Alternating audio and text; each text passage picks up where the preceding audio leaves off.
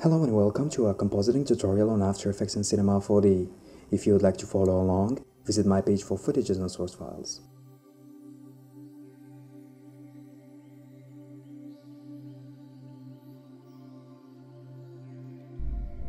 So, in this part we're going to try to create the logo and try to destroy it. And that is creating a 2 and then we need to destroy it using the same technique as we used before. So this is going to be quite straightforward, it's going to be a fast one. So first thing, I'm going to try to create a text using a text spline because I need to cut it. So I'm just going to use 2 and I'm going to hide this first. Alright, and I'm going to change the font to Proxima Nova Wrap. And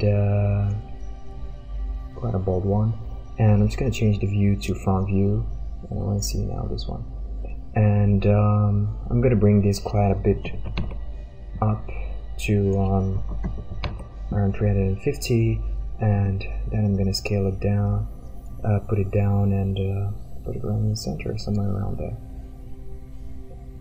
Beautiful. And now that we have that, we need to destroy this, and to destroy it we're going to use the same technique. So I'm just gonna quite explain to you how it starts, and then I'm gonna straightforward go into it. So in order to cut, we need to use a spline as we've seen, and this time we're going to use a linear so that we can have things quite sharp, you know. And to do that, I'm gonna make sure that my enable snap is enabled, so that if I create a snap, for example, let me just show you a first one. So first one is simple, so just create a point and then close it. Alright, on the next one, I want the next point to be connected to this point, alright? And to do it manually, it's quite hard without this one, and you most of the time will screw up and you never get it right. And to do that, I'm just gonna click, and then when I click again, without releasing, if I keep holding, you know, my vertex is gonna snap to any next spline vertex that exists. So while holding, I'm just gonna snap it to that, release. Then I'm gonna click somewhere else, not near that. Click somewhere else, and then keep clicking until you close it. Click somewhere else, and then close the spline. Alright, and the next thing is pretty much the same.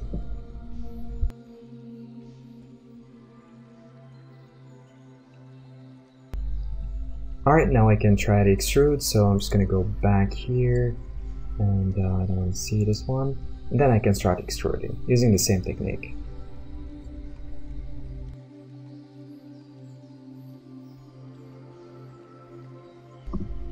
Cool. So now we have our text, and that's quite cool. Now all I need now is just go to all of them, feel like cap again if you still remember, and just choose one. Alright, so that we can have this highlight. Cool, now what we can do, we can get back our fracture. Remember, I just did a mistake, for example, now, and I just hold Control so that I can show them all. And yeah, so I need to put this in as I said, in a MoGraph fracture, so that I can just put them all together, and I'm just gonna call this 2. Now I can just hold this one as an object, not vertices. I want to hold the whole object, and I'm just gonna use the move tool so that I can move it out a bit. Alright, that is pretty cool. So this is what I have now. Now I'm just gonna make sure that I'm just gonna hold all the extrusion, and I need to extrude this quite a bit more. I think 50 will make sense, yeah. And then I'll just get it out a bit. Cool.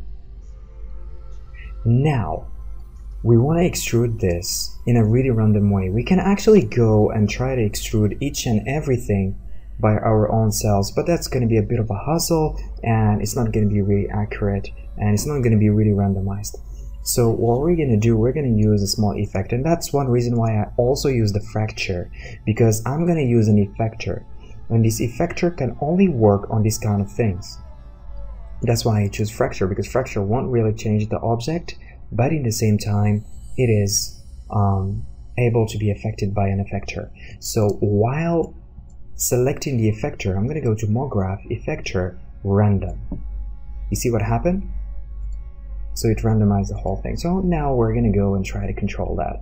And to do that, I'm just gonna go inside parameter, and I don't want to change the X and I don't want to change the Y.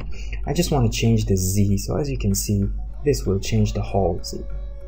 It might probably not work super well at the first time, but if it doesn't work for you well, you can just go to effector and try to randomize the C.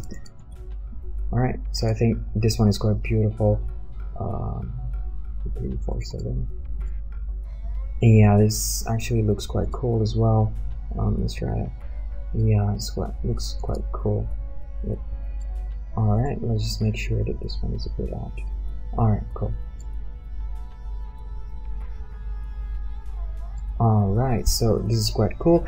Now I'm just gonna try to apply the material on this thing, you see, and then it's gonna apply on the whole thing, and it's quite cool. Alright, now we can see the reflection of this thing inside of that, and that's really nice. Cool. We could have actually used the same technique of random to the fracture, but for now it's useless because we just have two pieces which we can control by ourselves. Now the next thing you want to do, now that we have this, we can try to go and continue building our scene.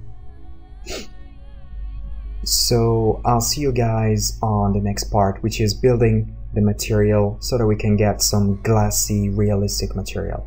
Alright?